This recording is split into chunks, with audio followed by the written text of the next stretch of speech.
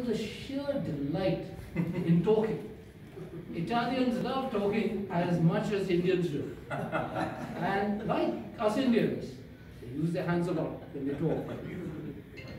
I think if you were to tie an Indian's hands together and an Italian's hands together, they'd be struck speechless. They'd have lost for words.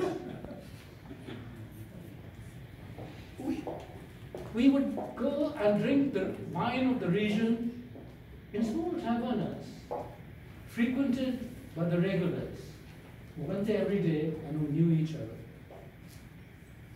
We would have our dinner, cena, in small family-run eateries, where if there was a menu at all, it certainly wouldn't be in English.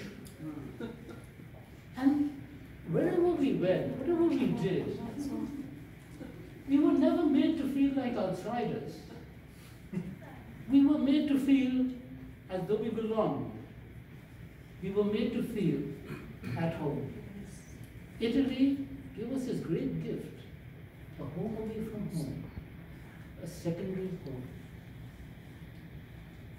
How could we help but falling in love with this lovely country? Since then, we've been back to Italy more times than either Bunny or I can remember or enumerate. Of course, we've been back to the 4 places that we visited on our first stay there.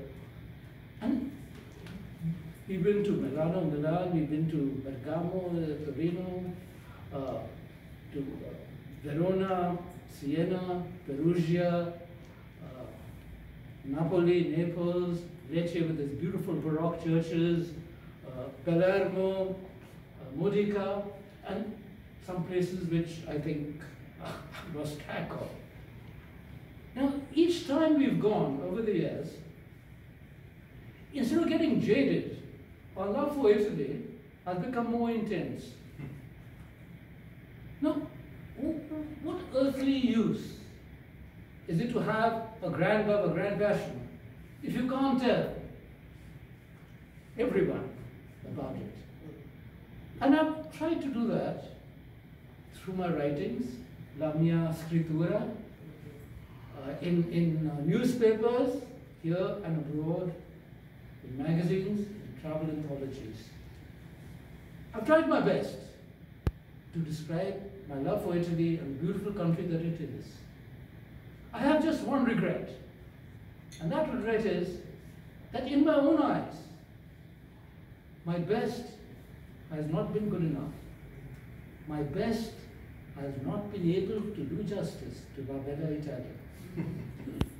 I wish I had been a more eloquent lover. I wish I deserved this honor more. Thank you. Grazie.